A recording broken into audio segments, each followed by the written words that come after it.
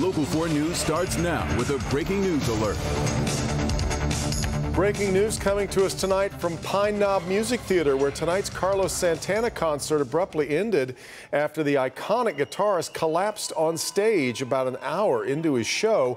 This is video that has already gone viral, showing the 74-year-old waving to fans as he was helped off the stage, but it's already been viewed more than 20,000 times. That's and right. It just happened. Yeah, and you might remember late last year, Santana underwent an unscheduled heart procedure, later saying in an interview one of his arteries was 94% blocked. We have a crew headed to Pine Knob. We'll bring you the very latest throughout this newscast. Our other top story tonight at 11, a mother and her 4-year-old daughter in the ICU after a deadly hit-and-run crash on Detroit's east side. Police say a stolen truck hit them at Beaconsfield and Corville last week, with everyone in that car then taking off. Our Pamela Osborne is live tonight at DPD headquarters. And Pam, witnesses told police there was a chase before the crash. So how are police responding to this?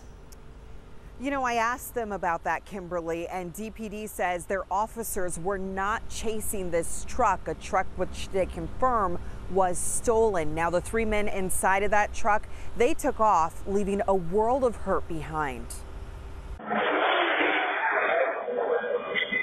Everybody on the block came out, and you knew something terrible happened. Shamir Duncan was one of the neighbors seen on this home surveillance video, rushing to help after a violent crash left a mother and daughter trapped in the wreckage of this car. The driver did not survive. A good guy. Worked every day, worked at Chrysler. Wanda Robinson says her daughter, Marquita Sanders, and granddaughter, Anasia Fraley, were riding with the young man when a stolen Ford F-150 hit them at Beaconsfield in Corville on the city's east side last Thursday. This is 4-year-old Anasia now. She got pins on her leg. She had bleeding on her brain. She got like a whole bunch of spots in her face. She and mom Marquita are both still in the hospital. Marquita's being treated for broken ribs, a collapsed lung, and other injuries. It was just devastating. Robinson wants the men seen running from the scene of the accident to be caught. An innocent man that lost their life, and these people are still on the run. So does Duncan, who was relieved to learn that mom and daughter did survive. I couldn't believe that somebody could be that heartless and leave a child out there like that. Not even check on them. The pair have a long recovery ahead, a recovery that may be a bit easier if they can be sure that the person who did this can't hurt anyone else again. When is this endless crime gonna stop? And that little girl is going to have to learn how to walk all over again. She's got a broken femur that she's dealing with. And then there's the other part of this, that mother and daughter do not know that the driver of that vehicle did not survive the accident. So lives really forever changed here. If you have any information about the men that were inside of that truck, please give DPD a call. Reporting live tonight outside of Detroit Police Headquarters, I'm Pamela Osborne, Local 4. Hope somebody knows something or they will come forward in this. This is just awful. Pam, we appreciate it. New information tonight about the mass shooting suspect now charged with 7 counts of first-degree murder. Police believe the 21-year-old suspect dressed as a woman to conceal his identity while unleashing the attack at a July 4th parade that he had allegedly planned for weeks. Investigators also revealing police were called to the suspect's home twice in 2019 for threats of violence and suicide. During the attack, police say he was armed with 5 weapons, including a high-powered rifle he used to fire more than 70 rounds. Our Nick Monticelli is in Highland Park, Illinois, the latest U.S. community terrorized by a mass shooting. When it came back through the triage area, you could see the bodies on the ground, and it was horrifying. The stories emerging since yesterday morning's 4th of July parade shooting are nothing short of terrifying. Like Matt and Lindsay Melton working in their smoothie shop on the parade route. All of a sudden we saw the high school band running and someone yelled shooter, and then we just, were shoveling in as many people as we could take. Jackie Meyer vividly remembers what her niece said as she ran for cover. My 6-year-old niece came running to my home a few blocks away and said that she was running from the man with all the fireworks. But these stories are only the beginning of what they have to say. Less than 48 hours after the mass shooting, they are talking about gun control. The gun used was an AR-15 style rifle. It was purchased legally, and more than 70 shots were fired.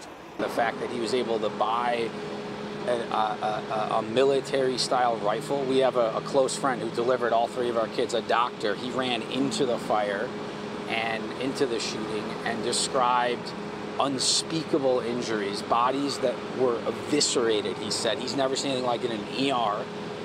And this person was able to buy that gun, you know, without issue at the age of 18. It would have been maybe a single magazine and far less shots fired, right, than the 60 or so that were just continuing to rain down on us. And if you haven't, you know, having gone through that now and just seeing the bullets coming down and hearing, I mean, it was just horrific. And I just don't understand why we need to have those type of weapons available to anybody. Our lawmakers have to do better. They have to focus. They have to really think through how this happens and do something about it. In Highland Park, Illinois, Nick Monticelli, Local 4.